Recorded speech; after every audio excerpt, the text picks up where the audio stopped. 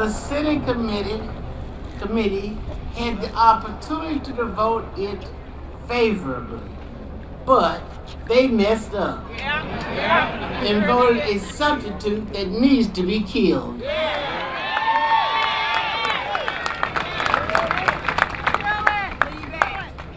We want House Bill 70 passed in the Senate as it was and not the substitute. It is now time for the activists of yesteryear to pass the torch of equality to the present and future generations.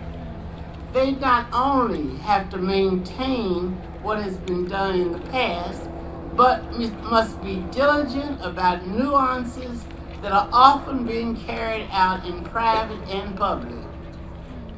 The enemies, I call them, of equality are alive and well, thinking and dreaming ways to deter minorities from voting all over the country.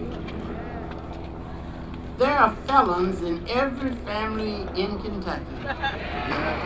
Everybody's got a felon member somewhere in their family.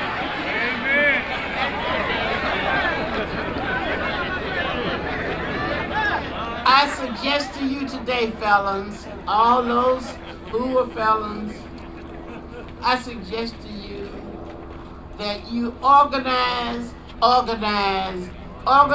your family members who vote to kick the rascals out who are the enemies of equality.